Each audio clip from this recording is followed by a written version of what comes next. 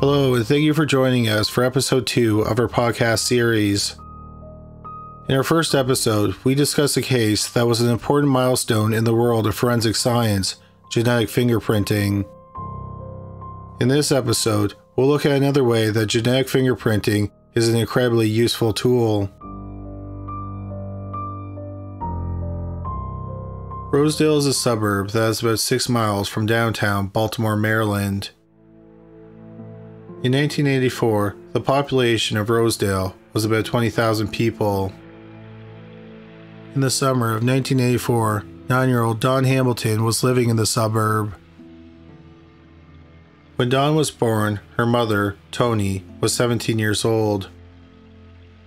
Toni wasn't ready to be a mother, so she gave Dawn to a friend to raise. Her friend's only child, a daughter, had been killed in a car accident in 1982.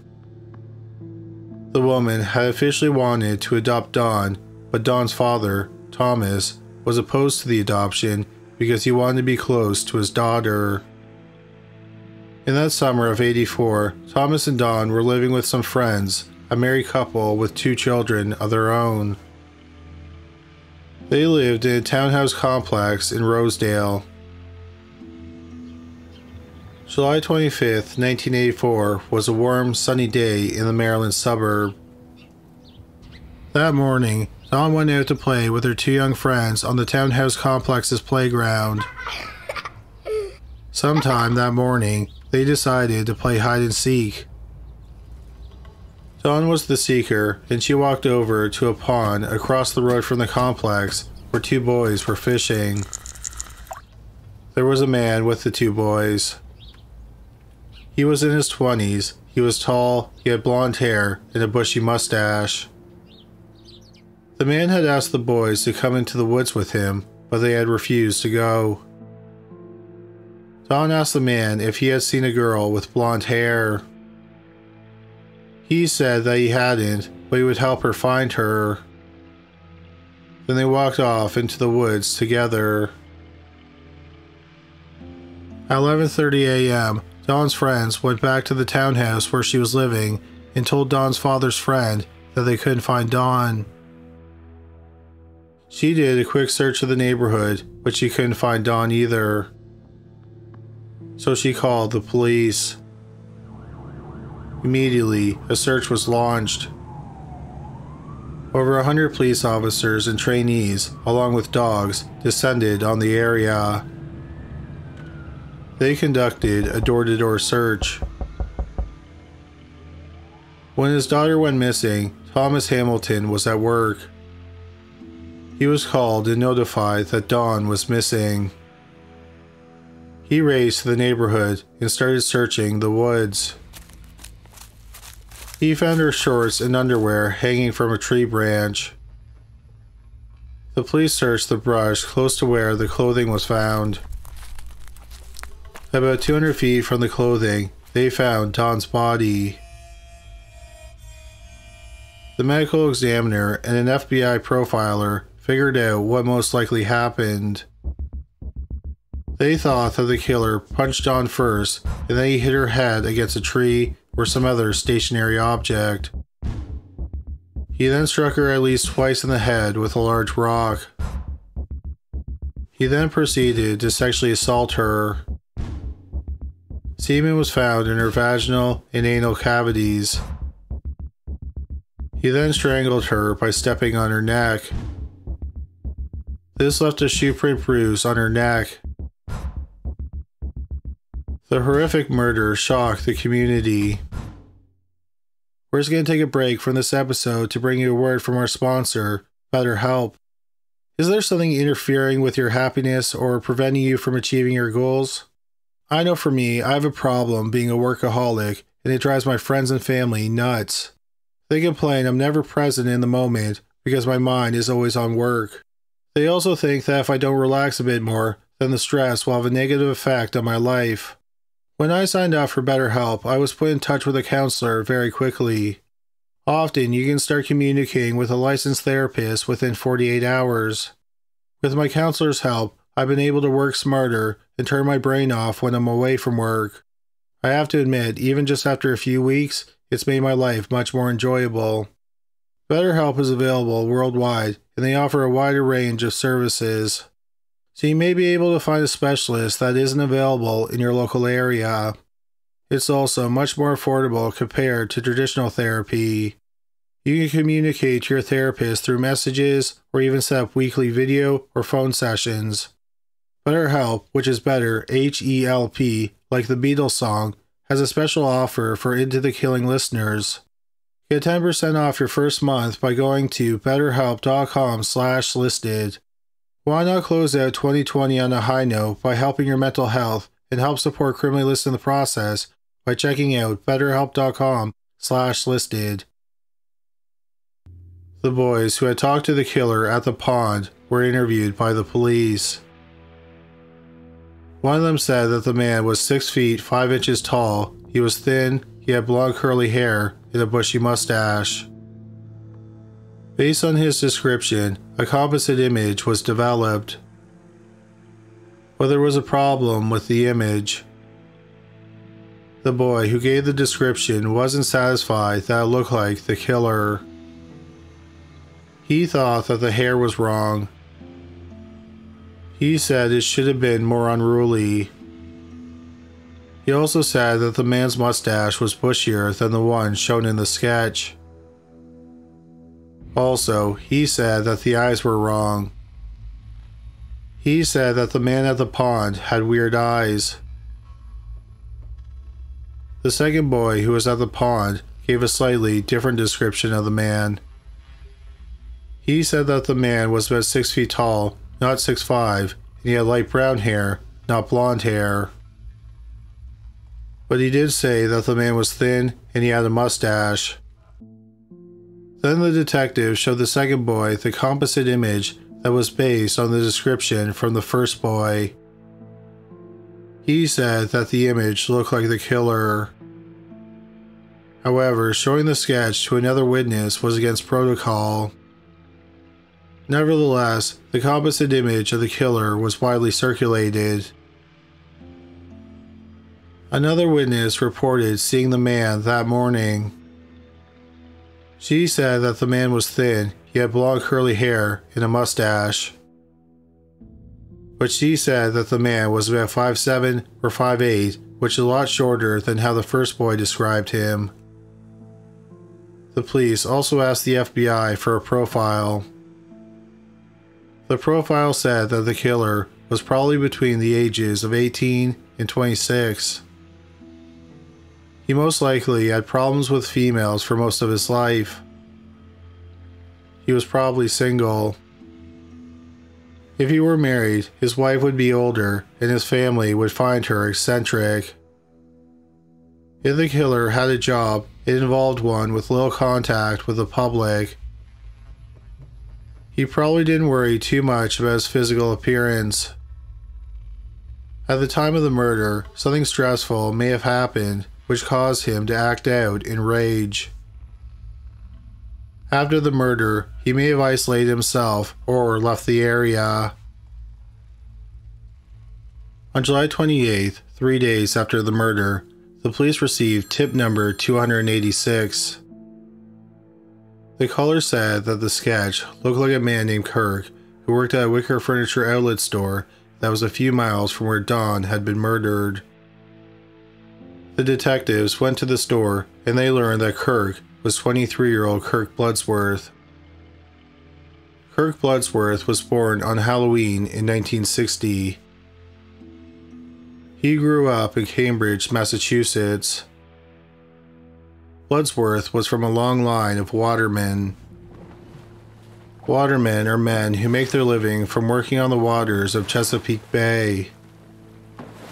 From a young age, Bloodsworth loved fishing and catching oysters, crabs, and frogs. In high school, Bloodsworth became muscular and athletic. He started doing discus throwing and he was good at it. He even won a national title among Christian schools.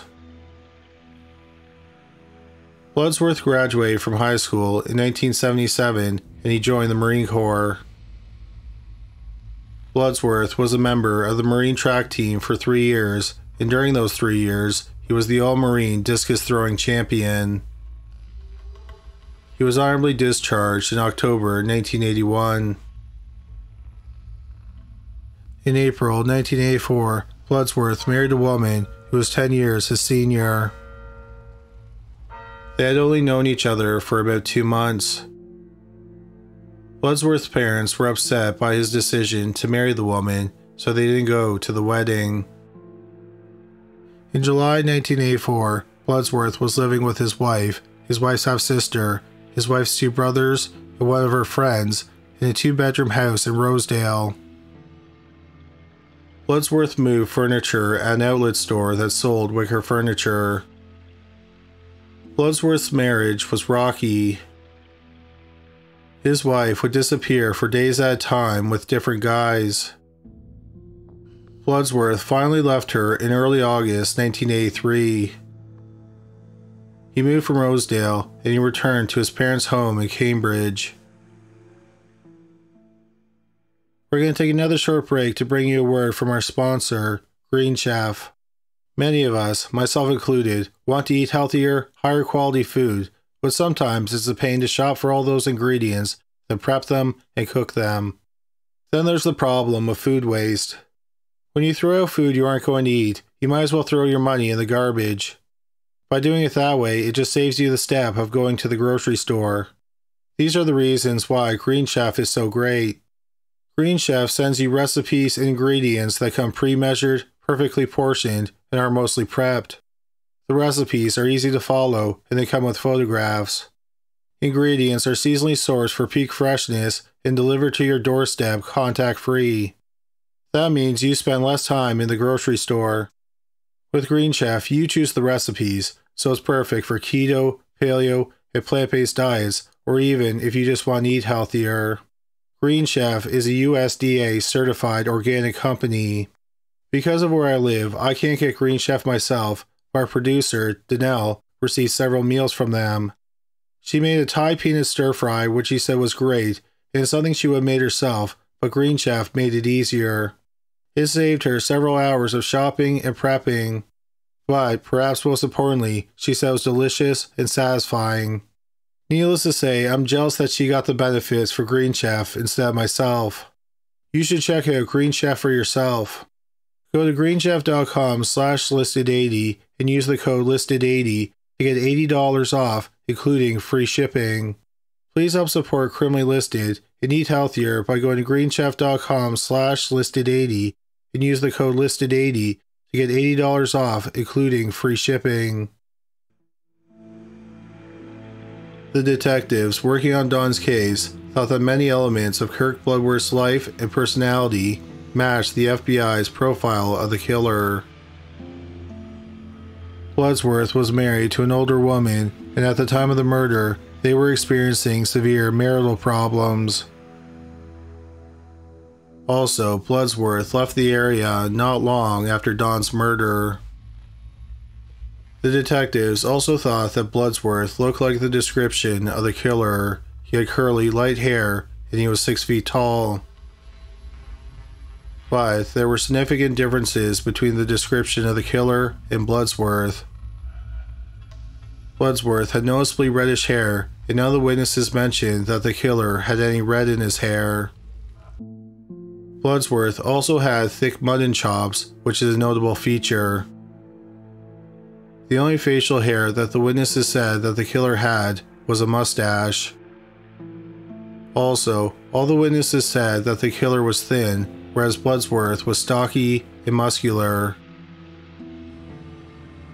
On August 8th, the detectives working on Don's case surprised Bloodsworth by picking him up and bringing him to the Cambridge Police Department. Before the interrogation, the detectives purchased a pair of underwear and shorts that looked like the ones Dawn was wearing when she was killed. They also got a piece of concrete from the parking lot. When Bloodsworth was brought in for the interview, the items were sitting on the table in the middle of the room. Then they were quickly moved to the corner of the room, out of his sight. The detectives did this because the FBI profile said that the killer would strongly react to these items. Bloodsworth was nervous because at the time he was hiding marijuana in one of his shoes. The detectives asked Bloodsworth what he was doing on the day of the murder. Bloodsworth said he didn't exactly remember.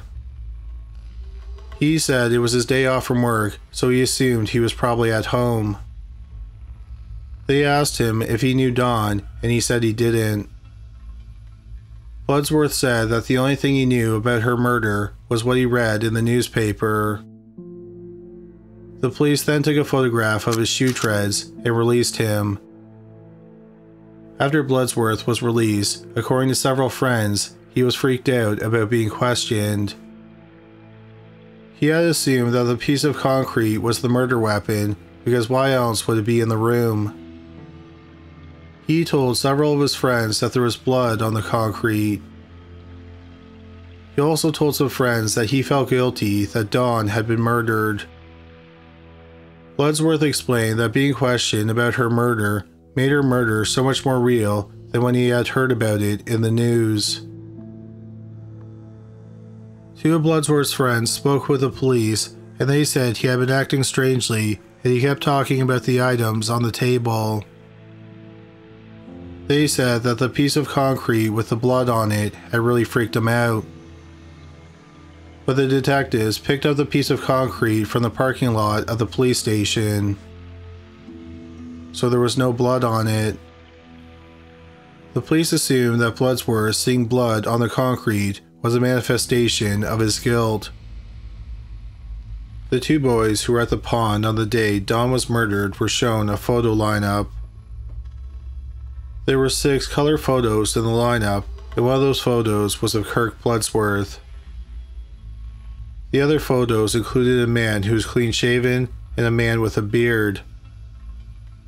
The other 3 men had similar features to Bloodsworth. The first boy, whose description resulted in the composite sketch, said that he didn't see the killer in the lineup. The second boy said that Bloodsworth looked like the killer, but he made a point of saying that the killer's hair wasn't reddish. The police decided that they had enough evidence to arrest Bloodsworth, so they got a warrant. At 2:45 a.m. on August 9th, 23-year-old Kirk Bloodsworth was arrested. After he was arrested, he was questioned for several hours, and he denied committing the murder. He was subsequently charged with first-degree murder. He was denied bond. After Bloodsworth was charged, he was placed in a physical lineup with 5 other men. The other 5 men looked like Bloodsworth, but none of them had the same hairstyle. There was another massive problem with the lineup. After Bloodsworth was arrested, he was taken to the courthouse where the press took photos and recorded video of him.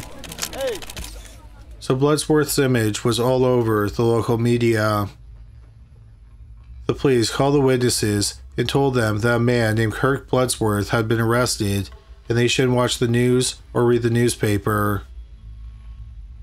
Several days after Bloodsworth was arrested, 2 women who said they saw the killer with the boys at the pond were brought in to view the lineup.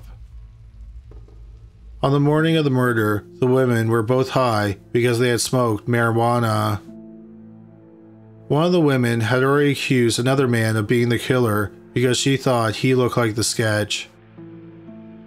The police had investigated the man and he was cleared as a suspect. The women had not followed the instructions from the police. They had watched the news and read the newspaper, so they saw several images of Bloodsworth in handcuffs. When the women viewed the lineup, they immediately identified Bloodsworth as the man they saw with the boys at the pond. Another witness was an elderly man who drove by the pond on the morning of the murder. He said he also saw the man standing with the boys who were fishing. He was brought in to view the lineup and he immediately picked Bloodsworth. However, like the women, He had seen Bloodsworth's image in the news and in the newspaper in the days before he viewed the lineup. The two boys who were at the pond also viewed the lineup. One boy, who was clearly afraid, picked someone else besides Bloodsworth. 2 weeks later, his mother called the police and said that he had been too afraid to say, but he actually thought that Bloodsworth was the man he saw at the pond. The second boy didn't pick anyone out while they were in the room. But as they were walking out, the boy said he thought that Bloodsworth was the man he saw at the pond. Other witnesses came to view the lineup, but no one else picked out Bloodsworth. But the police thought that having 5 eyewitnesses was a strong enough case. For the next 8 months, Kirk Bloodsworth sat in jail. Since he was in jail for murder, he was alone in his cell for 23 hours a day. Kirk Bloodsworth went to trial at the beginning of March 1985. The district attorney was seeking the death penalty if he was convicted. The prosecution started off by showing the jury disturbing crime scene photos. An FBI agent testified regarding the shoe print bruise on Don's neck. He said it may have been caused by Kirk's shoe. The problem was that the FBI agent was not an expert in shoe prints. He had only taken a 1-day class on it and read a few articles about the topic. The 5 witnesses who said they saw Bloodsworth at the pond were also called to testify. This included the 2 women who picked him out of the lineup after he was arrested. They were also high on marijuana when they saw the man at the pond. Also, one of the women had accused another man, but he was cleared as a suspect. Another witness was an elderly man who drove by the area, and he said he saw Bloodsworth. He also only identified Bloodsworth after he saw him in handcuffs on the news. The 2 boys were called to testify. One of them said that Bloodsworth was the man he saw at the pond. The other boy, who described the killer, which resulted in the composite image, was asked if he saw the killer in the courtroom that day. He looked around and he said he didn't see him. But then his mother testified, and she said he had picked out Bloodsworth in the lineup. The defense pointed out that not a single piece of evidence connected Kirk Bloodsworth to the crime. The prosecution said that the shoe print on Don's neck did, but the defense said that the FBI agent was wrong. The defense had the owner of a shoe store testify. He said that the shoe print bruise was probably caused by a shoe that was size 8. Bloodsworth wore a size 10.5. 5 people testified that Bloodsworth was at home on the afternoon of the murder. However, many of these witnesses were not considered to be reliable. They were young people who liked to party, so they came across as burnouts. Then Kirk Bloodsworth testified on his own behalf. He denied killing Don, and he said he was at home on the day of the murder. His trial lasted for 5 days. The jury deliberated for 2.5 hours. Bloodsworth was found guilty. He was sentenced to die in the gas chamber. He was sent to death row at the Maryland Penitentiary in Baltimore. Kirk Bloodsworth's conviction was automatically appealed because he had been sentenced to death. His appeal was heard on March 4th, 1986. 4 months later, in July 1986, the Court of Appeals released their decision. They found several problems with Bloodsworth's trial. For example, the FBI agent should not have testified about the shoe print bruise on Don's neck. Also, it turned out that the district attorney did not hand over a report on another possible suspect to the defense. The suspect's shoe size was 8.5, and he had failed a polygraph exam. Not handing over the report was a violation of the Brady Rule. According to the Brady Rule, the district attorney must share any evidence that could possibly exonerate the defendant. So Bloodworth's conviction was overturned. The district attorney chose to try him again. Kirk Bloodworth's second trial started on March 24, 1987. The district attorney's case was very similar to the case they presented in the first trial. The difference was that this time, the district attorney did not talk about any of the forensic evidence, like the shoe print. All 5 eyewitnesses testified again. This time, Bloodsworth didn't testify on his own behalf. Part of the reason Bloodsworth got a new trial was because the district attorney didn't hand over a file on another suspect. The defense called that suspect to testify. Bloodworth's lawyer was hoping to create reasonable doubt by casting suspicion on him. However, the other suspect was able to provide an alibi for the time of the murder. Bloodworth's lawyer didn't have any of Bloodworth's alibi witnesses testify. His lawyer thought that they came across unreliable in the first trial, and he thought that they were one of the reasons he was convicted.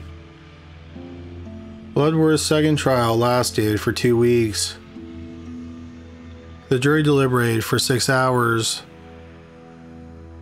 He was once again found guilty. This time, he was spared the death penalty and he was given 2 life sentences. Bloodworth's lawyer appealed once again. The appeal was heard in April 1988 and Bloodsworth lost the appeal. It looked like Bloodsworth was going to spend the rest of his life in prison. Kirk Bloodsworth got a new lawyer, Bob Moran. Around the time that Moran was hired by Bloodsworth, he had learned about a new investigation tool called genetic fingerprinting. Moran told Bloodworth about genetic fingerprinting. This led to Bloodsworth reading the book The Blooding by Joseph Wambaugh. The Blooding is about how DNA testing was used for the first time in a criminal case, which is the case we cover in our first podcast. After reading the book, Bloodsworth became obsessed with genetic fingerprinting. He wanted the evidence from his case to be tested.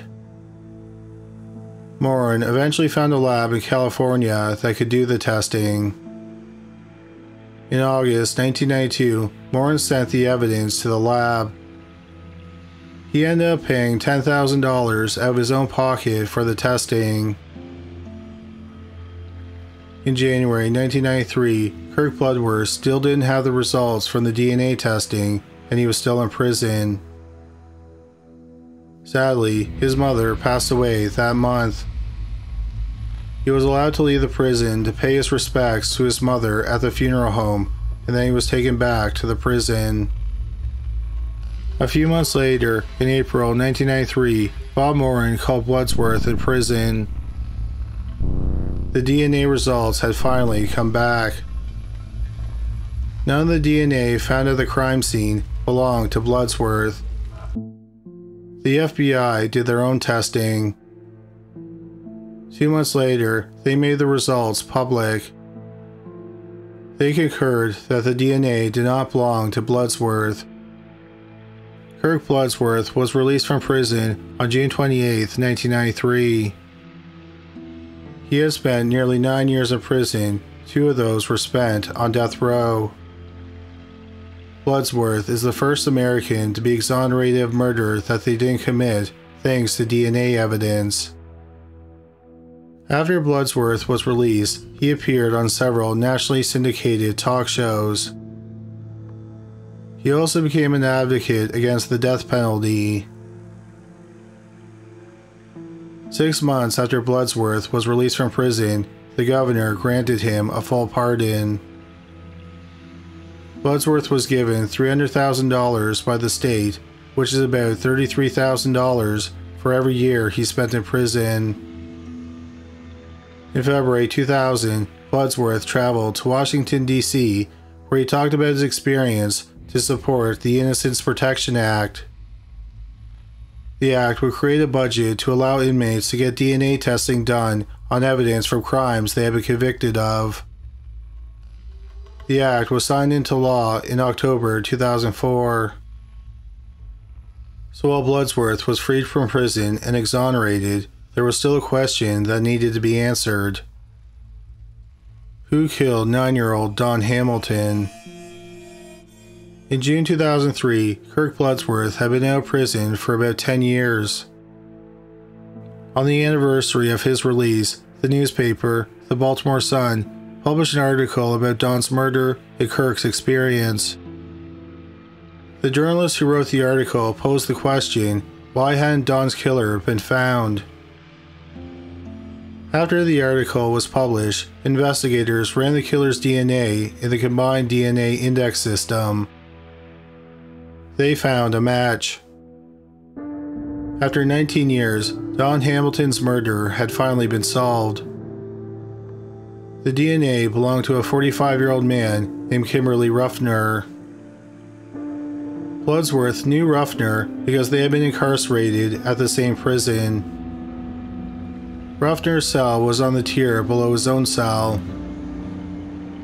Ruffner had spotted him while he lifted weights. Also, Bloodsworth had worked in the library and he brought Ruffner books. On the day Bloodsworth found out he was getting released from prison, Ruffner congratulated him. At the time of Don's murder, Ruffner was 26 years old. He lived about 6 miles from where Don was living. He had been arrested twice before Don's murder for sexually assaulting young girls. He had been arrested for sexually assaulting a teenager, but those charges were dropped. In November 1983, Ruffner was arrested after an 11-year-old girl had been sexually assaulted. He went to trial in July 1984. It ended in a mistrial because the jury was deadlocked. 2 weeks after his trial ended, Don Hamilton was murdered. 6 weeks after the murder, Ruffner was arrested again. He had stabbed a woman while he was attempting to rape her.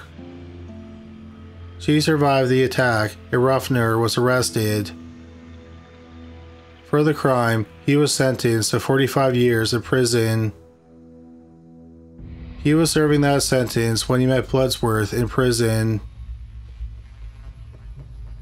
In November 2003, Ruffner was indicted for the murder of Don Hamilton.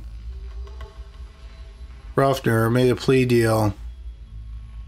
He pleaded guilty to first-degree murder in exchange for life in prison instead of the death penalty. Ruffner will have to start serving his life sentence after he serves his 45-year sentence. Kimberly Ruffner is currently incarcerated at the Eastern Correctional Institution in Westover, Maryland, which is a medium-security prison. Kirk Bloodsworth currently lives in Philadelphia. He is the executive director of Witness to Innocence. Witness to Innocence is a non-profit anti-death penalty organization started by famed anti-death penalty advocates Sister Helen Prejean and the 100th person exonerated from death row in America, Ray Crone.